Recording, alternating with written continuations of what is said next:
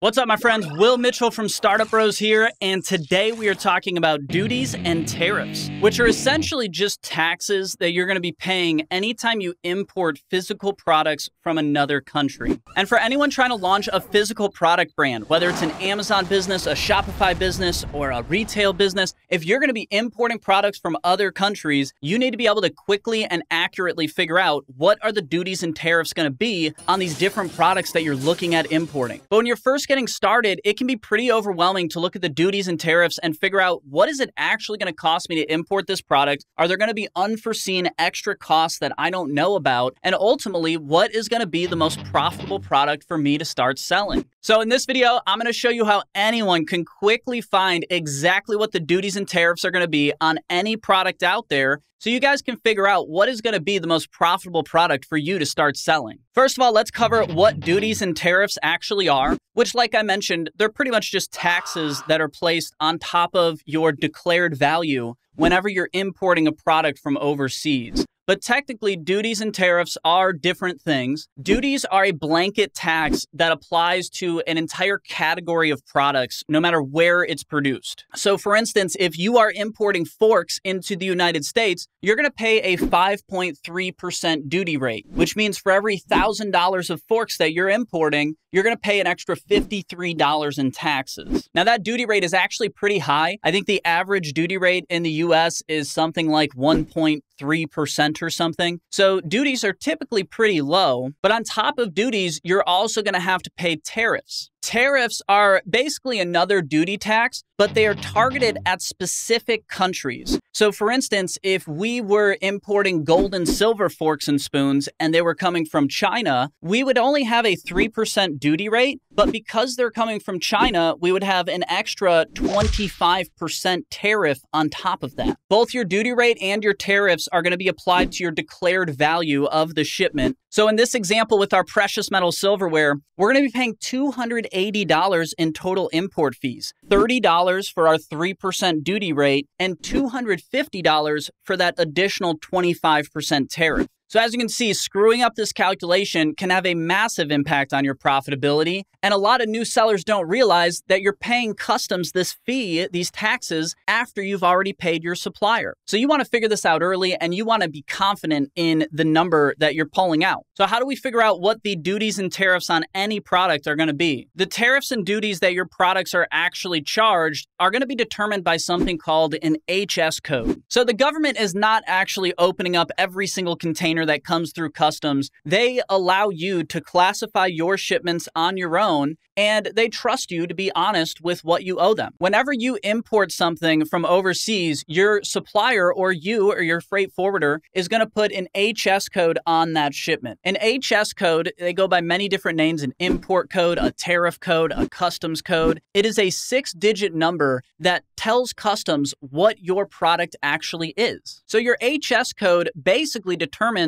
what the duties and taxes of your product are going to be. So US Customs is literally going to take your HS code, plug it into the harmonized tariff schedule, and that's how they're going to determine the duties and tariffs on your shipment. Now, finding the right HS code can be very time-consuming and very confusing. Ain't nobody got time for that. What most people do is just mindlessly search around the harmonized tariff schedule database. But as you'll see, the government likes to make everything outrageously complex, and none of this even makes sense to me, even after doing it for almost 20 years now. Even when you do find the right HS code, it is really tough, especially for newbies, to be confident that that HS code and the duty rate and the tariff that they've brought up is actually going to be what they're charged when the product comes over the border. So let's jump into my computer here, and I'm going to show you a simple 3-step process how you can find the right HS code and determine the duties and tariffs for any product you're looking to import. The first step is to find the right HS code for your product, and there's a really simple and accurate way to do this. You see, any company that imports products from overseas has to have what's called a bill of lading with each shipment. And the bill of lading has all sorts of awesome private information that you can actually get your hands on because it is public records. Personally, I use a tool called Jungle Scout for this. And if you guys want Jungle Scout, I got an awesome deal for you at startupbros.com/Jungle Scout. We'll put a link below, but it's 30% off for life if you use that link. I use Jungle Scout for their supplier research tool all the time. It allows me not only to figure out what the HS codes are going to be on different products that I'm importing, but also allows me to spy on all of my competitors' shipments, and it's just an awesome research and intelligence tool. So let's hop in and let's find some HS codes. So this is Jungle Scout's supplier research tool right here, and there's a lot of free tools that will allow you to do the same thing. I'm going to show you some of them as well, but this is my favorite tool because it allows you to actually search by product,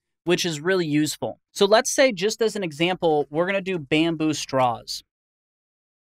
And what Jungle Scout just did here is pulled up and went through all of the import records that exist, and it pulled up everything where bamboo straw exists inside of the shipment. Whenever you import anything from overseas, your bill of lading is going to have all of this information on it. It's going to have who your supplier is, what is actually inside of the shipment, what is the HS code that goes along with that shipment, and then how big is the shipment. And there's a bunch of other information on top of that, but this is the really relevant and useful information for us as Amazon sellers, as e-commerce sellers. And as you can see here, we can find a bunch of different HS codes. Now, we have to be really specific because you can see like ready-made garments. Well, this is probably someone that imported ready-made garments in the same container as some bamboo straws. So you do have to be careful and try to find, the specific, here's a bamboo straw with brush. It sounds a lot more specific, right? So this is probably going to be our HS code right here, but let me show you a couple free ways to do this as well. There's a couple other sites, importgenius.com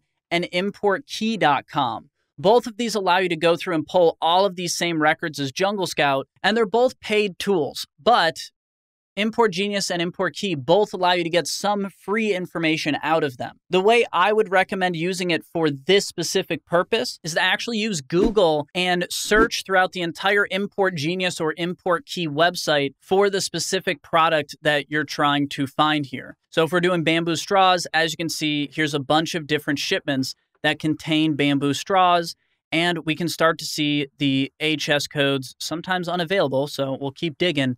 But we can start to see the HS codes that were used on all of these different things. So here's an HS code right here for bamboo straws. And as you can see, we've already found 2 potential HS codes for us to check out. What do we do now that we have these HS codes? Now we want to take these over to the actual U.S. Customs Harmonized Tariff Schedule database, and you can search through all of the different HS codes that exist. So let's go ahead and type in both of our HS codes that we found. Typically, HS codes are going to be at least 6 numbers. Anything less than 6, you're not going to pull much up. As you can see here, this one wasn't really useful for us. So that's not going to be the HS code for us, obviously. Let's see the one that Jungle Scout found for us here. And as you can see, this says bamboos here, vegetable material of a kind used for plating. So this is definitely a potential HS code that sounds like it would work for a bamboo straw. What you can actually do to figure out, is this the correct HS code? If you click this little link right here, you'll actually bring up all of the different customs rulings, the actual court rulings having to do with this HS code classification. So inside of here, you can actually go through and really read the specifics of, is a bamboo straw going to fit into this? Or is that going to be an incorrect placement? So we can see, bamboo poles, bamboo stakes, all of these things were correctly classified in here. Let's pull up one more HS code for bamboo straws just for fun, just to see what else we could do here. In Jungle Scout, one of the things I like is that you can click best matches here, and it will only come up with the very best matches for what you're searching for.